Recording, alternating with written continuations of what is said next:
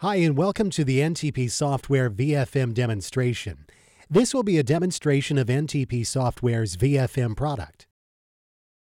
VFM is a product that will tier file data from primary tier storage out to cheaper secondary tier storage or even the cloud base upon policies set forth in the product itself. Now, these policies can be based on the age, size, location, or even the extensions of files. Before we get to that, we should talk a little bit about architecture. Now, the way VFM is architected is that there are three main pieces to the product. One is task service, and that task service is responsible for all rehydration of data back to the primary tier, as well as all tiering of information off to a secondary tier. And it has the responsibility of crawling the primary tier to find files that meet the policies that are set forth inside the policy engine itself. The second architectural piece is that policy engine, which is a website that gives you the ability to configure policies, and it's an easy one-stop place to manage all of your task services and set forth policies for tiering data off the primary tier. The third and final architectural piece to NTP Software VFM is a backend catalog, which is an open Microsoft SQL Server database. All of the information about tiering as well as rehydrating data is kept inside of this catalog for data mining and reporting later on. Now, taking a look at the product, we won't go through all of the different nitty-gritty details. There are many things that you can do with this, but you do have the ability to see in a status as to what's happening and what tiering is going on, as well as what rehydration is going on. You'll notice that we have two different status queues. We have an on-demand queue. This on-demand queue will tell us all of the times that we've actually manually requested a tier or requested to rehydrate data. This can be done with the NTP Software right-click archiving tool, which I'll show you in a demonstration in just a couple of seconds. This is where an end user quite literally could right-click on any directory or any share and tier that information. Now, we usually see this used by project managers or department leads where they want to tier this information and they want to tier a particular directory or project share out to a secondary tier so that they can do that manually by right-clicking and tiering that data. We also do have the scheduled status queue. What the scheduled status queue gives us is the ability to monitor all of the times that the core tiering engine tiers data out of the secondary tier. The core tiering engine is an automated process that tells the task service to go scan the primary tier and find all files that meet certain metrics that are set forth in the policy, whether that is age of files last modified, last access created date, extension of files, or location of files. If a file meets those metrics that are set forth, then the core tiering engine will queue that into this scheduled status queue to be tiered out to a secondary tier. Now what we have is the ability to control backing up the database itself, the secondary tier, through here. With tiering configuration, what generally people ask us is around what types of stubs are we going to leave on primary tier, and that's designated by this policy setting here. And I can have a different setting per share if I want it. So here you'll see what I've highlighted as different CIFS tiering options or windows, share tiering options, as well as NFS tiering options. Now, the CIFS tiering options, you'll notice, the ones I've highlighted right now, is what we call an active stub. So the file looks like a file, feels like a file. Double-click on it and it opens up just like a normal file. So this is seamless interaction with tier data for your end users. There's nothing special for them to do or for an application to do to access the data. The next two stub types, the HTML and URL stub types, are both used to inject a little bit of workflow into the process, where users double-click on the file, and instead of the file just opening up, it will actually bring them to a web portal, where they can then request that file back. The next two stub types aren't really stub types at all. This one is for copying data from primary to secondary, but leaving the data on primary. This is generally used if you have a high-value area on the primary tier, or if you want to leverage the product in a backup capacity. I may copy the information off the primary tier, but not necessarily stub it. The last and final stub option here is the ability for us to stub off the primary tier and pull information off the primary tier and leave no stub whatsoever. And this is generally used for really dark data. So you may want to, for example, do what we have customers doing, and that is waterfall tiering. Waterfall tiering is where you might keep any data from 0 to 6 months on the primary tier. And data that is 6 months to 2 years old from last access date, let's say we'll keep on the secondary tier, and maybe the data that's older than 2 years or 5 years or 10 years, maybe we'll push out to the cloud and we'll encrypt that data so you have the ability to leave no stubs. And then end users or administrators can come to an access portal and search for the data that they want to recover. So from this access portal, either end users or administrators can come through and select either the storage device, that data that was tiered off, or what shares the data was tiered off of. So if I was an end user and I was concerned about a particular share, I could go in and select a storage device if I wanted to. I would also have the ability to select the shares that we tier information from, and then I could search for data through here.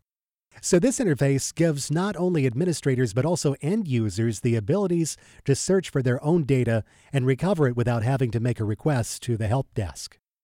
Now, coming back to the NTP software VFM interface, we do have the ability to schedule when we want scanning information of the primary tier, as well as have the ability to schedule where hours of operation are for tiering information off the primary tier. So what this will give us is the ability to restrict certain hours. For example, I may want to say that during the middle of the day, we're not going to be tiering information off primary tier, but it's okay to still rehydrate data users or applications to access it. So this would give you the ability to configure those blackout windows if you wanted to. Now, the core tiering engine has different scan policies. These are the policies as to what the core tiering engine is looking for. When we crawl the primary tier to look for file data, as to subject those files to be tiered in here, we'll see if I go to the new core tiering engine policy, you'll see the different settings. I can give this policy a name if I want to. I can say that I'm only going to tier based on the size of the file, or I have the ability to even add metrics in, like if a file hasn't been modified in 2 years or hasn't been accessed in 2 years or is of a particular type. Once I create this policy, what I'll do is then associate that policy with the primary tier server that I want to follow this policy. So that may be a particular server. This is a Windows server that we want to support. We do support NetApp filers when it's in 7 mode, or C mode. We do support VNX as well. We also have the ability to support generically anything that is CIFS or NFS accessible.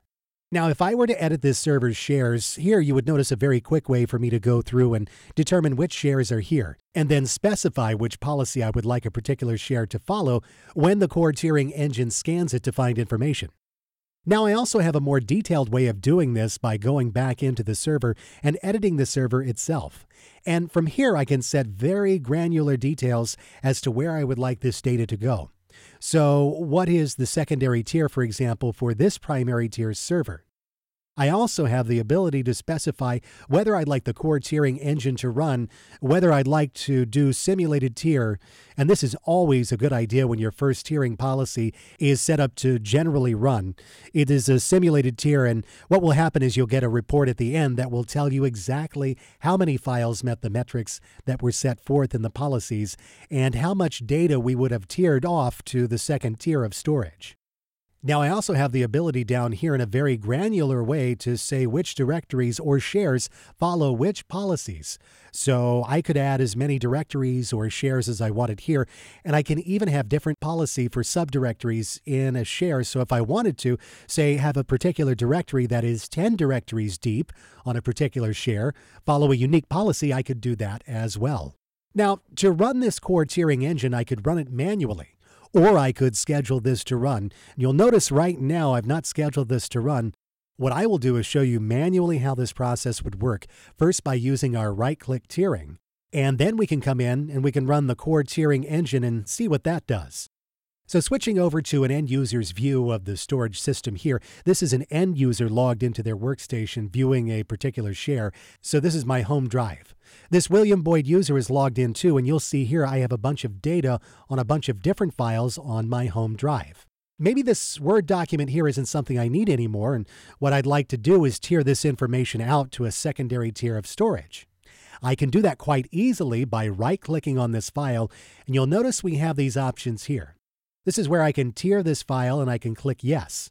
I would like to tier this information off to secondary tier storage. When I click OK on this, what you'll notice is this file will now be processed in a queue, so NTP software VFM now has picked up the fact that this file should be tiered, and I could do this per directory if I wanted to. I could say I wanted to tier the entire folder or recall an entire folder, and this is really good if we're doing project-based work. We see this generally used by oil and gas industry, digital forensics, where they may have a large amount of information that they want to push out to potentially pull that information back and process it, and then push it back off to a secondary tier storage. So as we'll notice, this file now has a gray X in the lower left-hand corner. What this means is that the file now exists on the secondary tier, so it's not on this primary tier anymore and has been pushed out, whether that's just another location on the same network, whether it's cheaper storage, or whether it's just in the cloud. But to the user, this file can be used exactly the same way as it normally would have been used before it was tiered.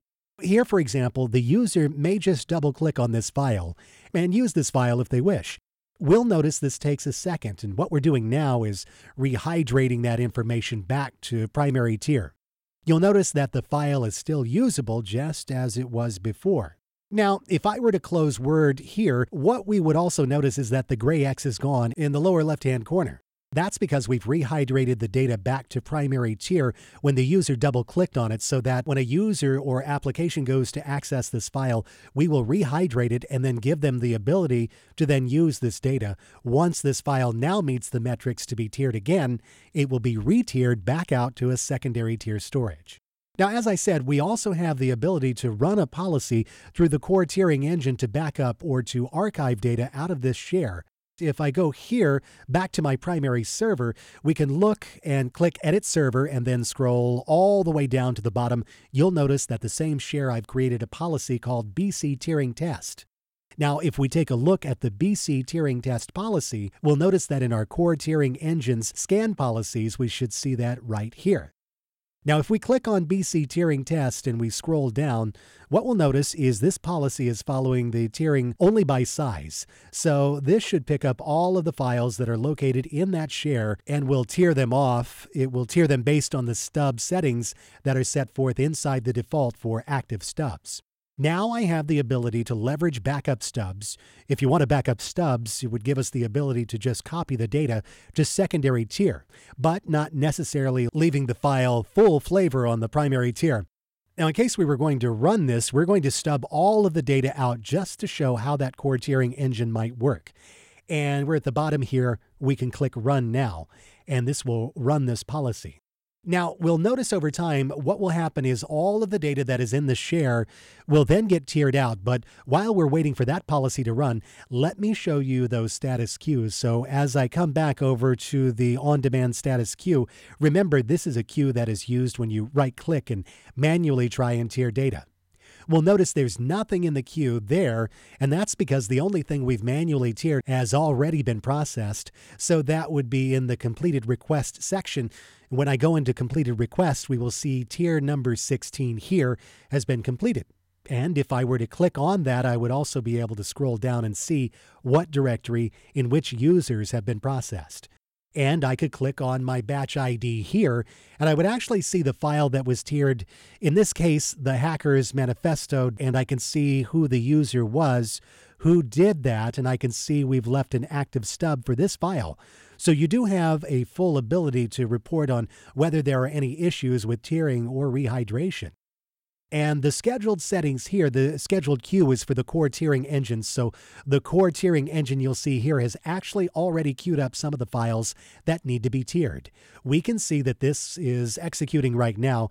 And if I wanted to, I could actually go through the active queue and see all of the files that are getting tiered by finding the batch and seeing a list of all the files that are inside of this batch and may be tiered. So for example, out of this particular directory, I called expense reports. I have different Excel documents that are getting tiered. Now I can also go to my completed queue and see if any of this data has already been tiered. And we notice there's already some that have been tiered out. So if I were to go back out to my user's view of the share, you'll notice all of my data is now tiered to secondary tier. We don't necessarily, as I said, have to leave a stub on the primary tier. We could just copy this data to secondary tier almost as a backup if you wanted to do that. Now, for administrators or even end users to rehydrate any of this data, for example, this test file, if I were to double click on this file, we would see all of the test information in here. If I were an end user and I deleted this file on accident, what I could do is go right back into the recovery portal, and straight through the recovery portal, we have the NTP software VFM recovery portal, which is designed for end users to recover their own data. So that file was stubbed out to secondary tier. They had opened it, which means it was rehydrated back to primary tier. And now what we want to do is give that user the ability to, once they've deleted it, to find the data again. So here this user could go in and select the server if they wanted to. They could select the share they were tiering from or that they lost the file from, in this case, their home drive. They can even select the folders if they wanted to and browse through and see the folders in their home drive. But in this case, we're not going to do that. We're just going to search for a particular file. And this was a text file, so we're going to do a find here. And when we click find, it's going to go through and find all the data that's ever been tiered out to the secondary tier of storage. And we see all sorts of different documents out here. We can see the different versions of the documents. We can keep as many versions of the documents. And I could go through all of them here, and I could find that file that is right here. It's a text file. Let's say I want to rehydrate that back to a primary tier.